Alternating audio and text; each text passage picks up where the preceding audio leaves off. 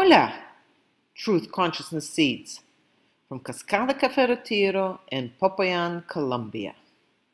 Black or white, the sheep must eventually face this wall of death and choose between the end of his ego or that of his body. Dying to his ego implies that he must abandon all types of sheep behavior, including and especially the fear of external authorities. Do or die. The moment has come to make a general and irrevocable decision. He must turn away from external authorities and face his own internal authority, his soul. After a stop plus 180 degrees, he makes a transfer of power from ego to soul. The sovereign mare gradually unites body and soul, both of which interpenetrate through concrete action. The body yearns for the soul's high vibrations, and the soul aspires to transform the body's lower vibrations. Each time a fear shows up, or an egotistic personality argues, the body surrenders to the soul once more and modifies its behavior.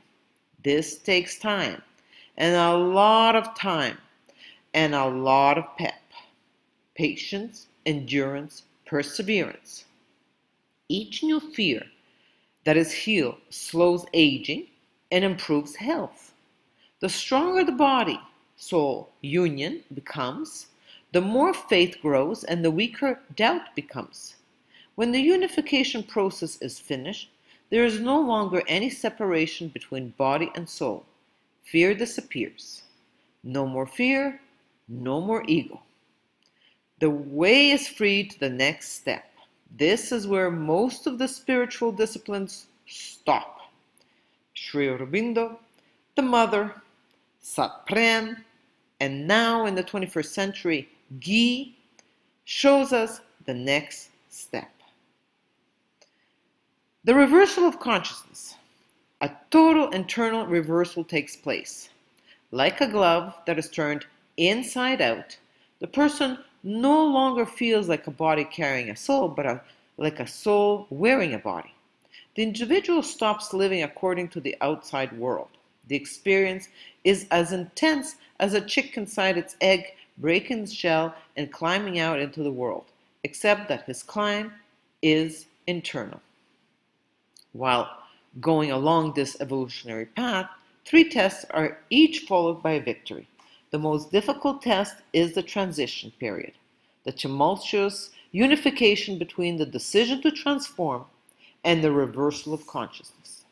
My body is filled with unconscious, fearful personalities who stop me from expressing my true identity. It is like wearing a dress covered with greasy stains. To clean it all up represents a huge job. I start my conscious evolution by removing the smallest ones first. Mental fears are smaller, more on the surface, and need less scrubbing. They manifest as thoughts. To erase them, I empty my mind. Perseverance and vigilance allow me to easily establish internal silence for increasingly longer periods of time. I continue my cleanup by scrubbing vital, emotion stains, which are much bigger and persistent and take the form of desires. When a desire is gratified, it automatically brings about a vital expansion. When it is not fulfilled, it produces a contraction. To get rid of desires, I stop satisfying them and remain neutral every time my ego cons me into doing so. Neutrality is what allows desires to fade away.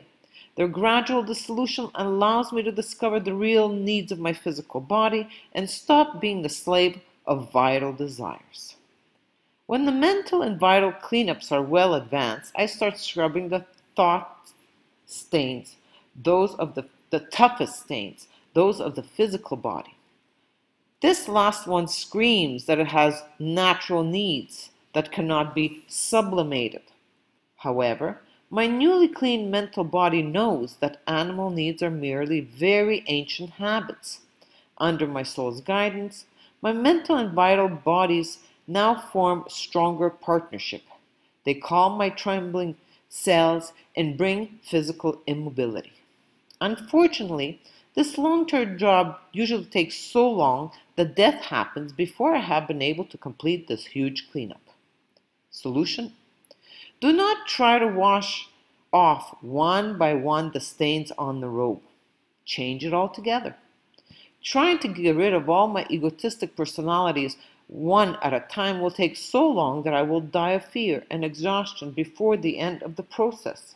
For the triple body to undergo a full transformation, my whole consciousness must change radically and integrally, crossing the wall of death. I have a final choice to make between 1.